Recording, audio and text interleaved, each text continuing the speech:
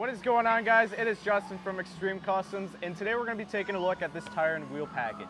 This is the Fuel Cleaver, and it is coming in a 17x9 with a -20 offset. And then it is paired up with the Goodyear Wrangler. It's a 265/70 R17 tire. And then one thing that you'll notice about this wheel is it's got a lot of milling going onto it. It's almost got a saw blade pattern inside the spokes.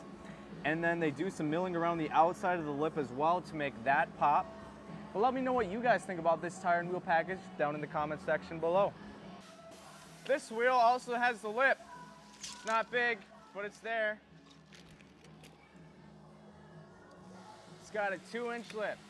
Note that will change with the offset, but with the +20 offset, it's got a 2-inch lip.